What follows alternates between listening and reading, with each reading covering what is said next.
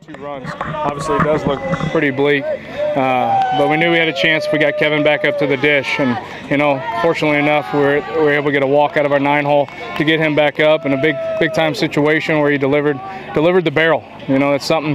Their lefty did a great job keeping him off balance all day, and we got our guy up to the plate that was able to get some extension and connect on a walk-off home run.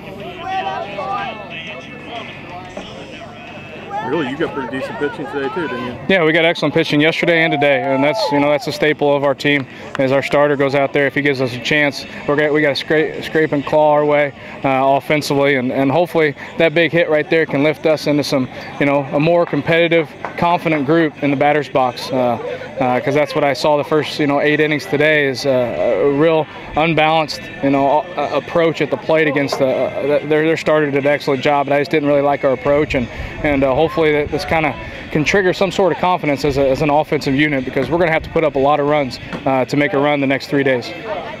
Then all of a sudden, that's going to be quite a thrill. Yeah, it definitely is a thrill. I mean, seniors get another chance to play, so that's a big thing. Another game. First pitch, 6:08. Sorry, I couldn't hear you over there. I said seniors get another game to play, so their season's not done yet, so it's always good. That's the main thing. Give them another game. Game 3 of today's baseball action, again in 1 hour. What was your thinking going up there? Were you looking for anything in particular?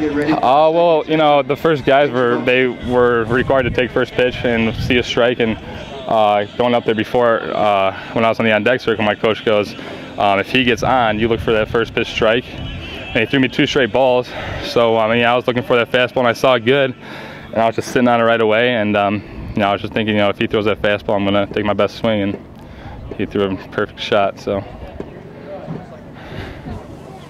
Kind of lift a burden off you guys being so close to elimination, and all of a sudden you're still going, huh? Yeah, definitely. I mean, we lost a heartbreaker yesterday. I mean, Kyle Lloyd pitched a hell of a game, and our seniors are they're bailing every single game. You can see it. None of them want their season to end, and like I said, for them to get another chance to play another game, it means a lot.